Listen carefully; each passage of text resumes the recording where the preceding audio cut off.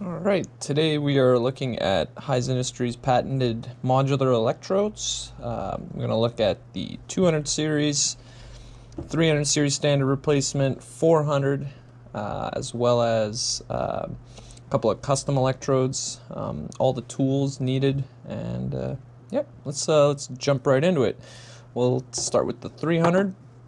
This is a 300 series base and a standard replacement for a 300 series weld head. This is our standard modular.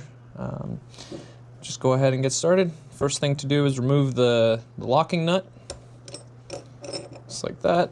Normally they're tighter, of course. And then we have our consumable washer, which has a smaller OD on the top and a larger one on the bottom. Smaller goes up top. Then once we get to the base, we can use a adjustable or a modular wrench. Just pop that off. Once we take that off, we can remove our liner. Now these liners can be made out of plastic G10 material or the ceramic coated tool steel.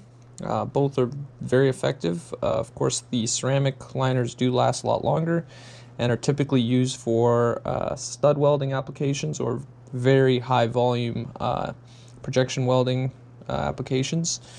Yeah, let's go ahead and take a look at our two standard bases. We have the original, and then we have the Dowel Pin Base. We're going to try and install the Dowel Pin Base right now. So pins, of course, doesn't matter. You can use any type of pin, whether it's a stainless steel pin, a coated ceramic pin, or a pure ceramic such as this one here, which is zirconium oxide. And just go ahead and thread it on. Oops, sorry. Just like that. And with the Dowel Pin Base, we do have a couple options. We can use a standard adjustable, we can use a socket tool, or we can use the dowel pin wrenches, which have both a 200 and 300 pin variation. Of course, both allow you to keep the pin in place, so you tighten that down. Then we can go ahead and install either the ceramic or the plastic liner. Let's try the ceramic liner. And then the washer, of course the large OD goes down, and then the same nut works here, and that's it. You're ready to weld.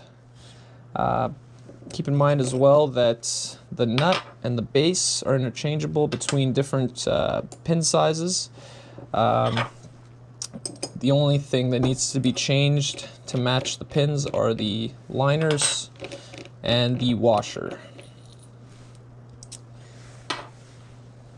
So let's take a look at our new patented quick release modular base. These ones, again, thread in the same way. Difference here is that you do have to use either the socket tool or the wrench. Just go ahead and use the wrench this time. Torque it down. And again, we still have the option of using either liner. We'll use the plastic one this time. And again, washers are all the same. Chuck that on. Now when we get to the actual locking nut, this particular one has no threading, so what we have to do is just come up to the top and either put a little bit of force and lock it down. The quick release is available in both a 200 and a 300, depending on the application. For removal, you can always use a quick release tool, or you can just use your fingers, just pop it off. There you go. I'm going to show you that again. Installed, ready to go. And when you want to change the washer, just take that off. We'll just quickly take a look at these Dowel Pin Base 200 series. Works in the same fashion as the others. And let's try it out with the socket tool this time. The socket tool has the hole for the pin, and then torque that down and pop the adjustable wrench on it. There we go. And then standard liner, and standard washer, and standard nut. That's it. So you're ready to weld. A couple of custom applications include a tapered base or a custom thread, also 400 series for the larger applications.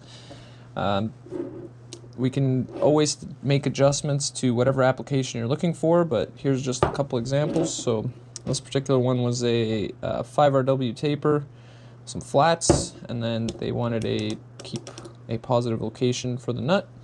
So take the standard nut off, and that's your consumable right there. Advantage here is, of course, that you're not replacing a lot of copper. You're just replacing the weld face. Keeps the costs down as well as waste. And then we have other options for maybe a high volume application where cooling is critical. We can cool the base itself and have the same concept up top where we have a washer and a nut. You can even have liners in this application as well, but that's pretty much it.